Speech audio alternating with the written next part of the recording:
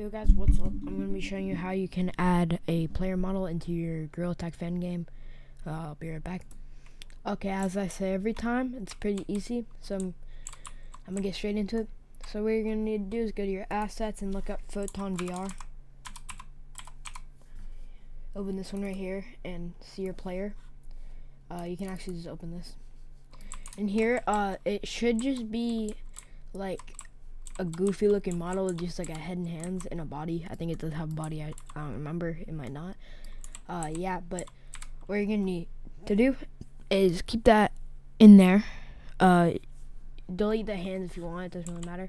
And if you do have a name thing, make sure to keep the name. But then take your model that you have and drag it into here and line it up with the head that you see on the screen already. And make sure it looks like this. Then, well, the hands might be sticking out straight, but then you drag your model underneath. I put it under head, and then I put it under head. One sec. Okay, I'm back. Yeah. So you put it under your head or your head cosmetics or whatever. I think yeah. So you just put it under head. Don't put it under head cosmetics. That's my bad. All right. Once it's under head, in your model, if you rigged it, then you might know where this is. But if you didn't rig it, whoever rigged it for you, make sure that they sent it with like the rig's names, because that makes it easiest for you.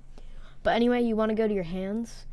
And you have to get this script in my Discord called Fast IK Fabric, and you want to put it on both of the hand parts of whatever it's called. And you want to go in here and chain length. I just keep it as 2. Target. You want to do left hand. You want to do left hand. So this one right here, that should be your target, because this is my left hand. You can see it goes left shoulder, lower forearm, and then forearm, and then hand. So you do left hand is for the target, so it will follow your left hand, and the pole is basically like what it's gonna be connected to. So then you do your forearm, so then it like moves correctly. Anyway, then this is the rest of the things that I usually use, and then you go to your other hand and you do the same thing, but you do right hand obviously and the right forearm, and then you're done. If you want me to show you how to make a model, comment in the description. Actually, don't comment. Get on my Discord, because I'll be more active on there. Okay, bye.